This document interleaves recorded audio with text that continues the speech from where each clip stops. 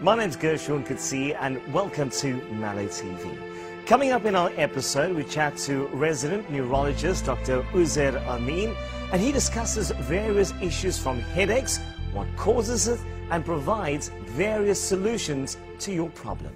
Here's Dr Ameen. My name is Ozayr Ameen and I'm a neurologist. I'm told that I work on people's nerves. So I finished my undergraduate degree at WITS way back in 1994. And I did my internship at the largest hospital in the world, which is Baragwanath. And then I did my internal medicine time at Baragwanath. And in 2000 I came to Groote Hospital and I did my neurology training. And I finished my specialist exams in 2002. And then after I finished my neurology time, I did a fellowship in behavioral neurology, in other words in dementia. So I see patients with stroke, I see patients with dementia, I see patients with epilepsy, I see patients who lose consciousness for whom my colleagues ask me to give an opinion on. I see patients whose memory is going and who are demented. I see patients with Parkinson's disease. And I see patients with unusual other disorders, movement disorders, tremors. And I see patients with also, and this is a huge part of my work, patients who have headache and patients who think that they've got a neurological illness. You know, for example, the name stroke. Stroke comes from, Middle English in the 17th century, where patients were quite normal one evening and they wake up the next morning completely paralyzed and were said to have suffered a stroke of misfortune. And it can be a very devastating illness. In South Africa, probably the third leading cause of death and a huge cause of morbidity, in other words sickness. And people who have suffered from strokes often end up with significant long-term problems. Patients who have headaches, which are often not taken seriously, simple things like migraine. The World Health Organization says living one day with migraine, the equivalent disability is quadriplegia. Many of us don't recognize just how debilitating and devastating the impacts of these diseases are. So we deal with all of those. We also deal with lots of inflammatory diseases of the brain and spinal cord, for example, multiple sclerosis. And then, interestingly, it's not only confined to the brain. We see lots of patients with spinal cord disease. We see lots of patients who have lots of pain in the arms and legs. And we see lots of patients with peripheral nerve disease. So patients who, for example, have got entrapment or pressure on certain nerves in the hands, in the legs.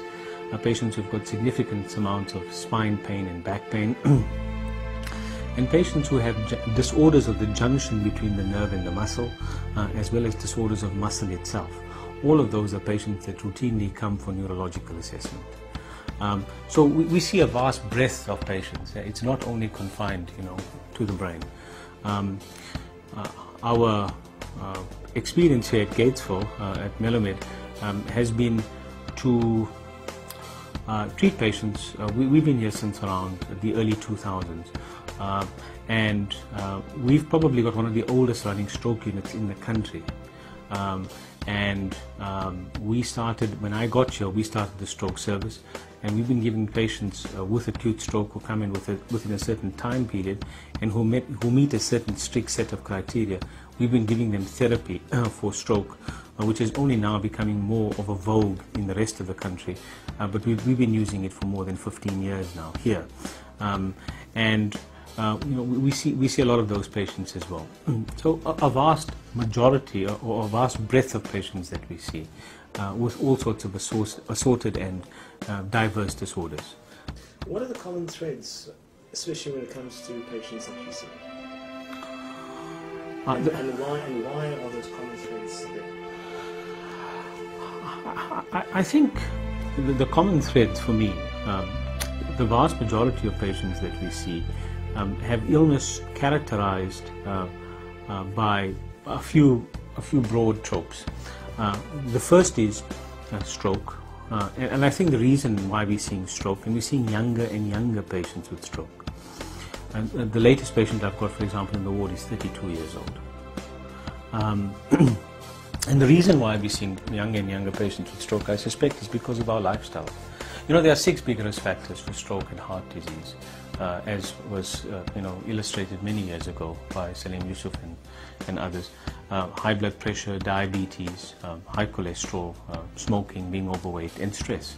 And we lead such stressful lives, and we lead such poor quality of lives in terms of not looking after ourselves, and in not taking care of our blood pressures, and in not eating properly, and in not exercising, and in not keeping our weights down, that we predisposed ultimately to get these illnesses in which our arteries block up, or in which they burst, and which lead to significant morbidity and mortality. Patients die from stroke, and it's not uncommon. So I think that's the one thing. I think in terms of headache, I think we lead such busy lives. We lead such stressful lives. We lead such lives where we don't even have time for ourselves, leave aside our families. But it's not surprising that we are going to get the headaches that we do. And then there's always a genetic predisposition to that. My message to anybody watching this video is that neurological health must be taken as seriously as cardiac or other health. Often it's neglected. Often we ignore neurological symptoms. Don't. And the other message I have is that we are living in an age where stroke is becoming more and more common, and I want patients to remember this acronym called FAST, F-A-S-T. And if you think someone's had a stroke, then remember FAST. The F stands for face, and try and get them to smile, and if the smile is skew, that's of concern. The A stands for arm. I also use it as appendage. So you ask the patient to move both their arms and both their legs. If the movement is reduced on one side, or if it is discoordinate on one side, then think about the possibility that the patient may have had a stroke. Get the patient to speak, that's the S. And if the patient's speech sounds like Donald Duck, then please bring them to see us. And the T stands for time. The sooner the patient comes to hospital, the sooner we can institute appropriate therapy within certain strict parameters. That's it for this episode of MeloTV. We trust you gain valuable health advice received from specialist neurologist Dr. Ameen. If you'd like to contact him for a consultation, please, the details are on your screen right now, or you can reach Dr. Ameen at Melomed Gatesville. From all of us at Melomed and myself, Gershwin Coetzee, until next time, thank you for watching, thank you for liking and sharing our video. Goodbye.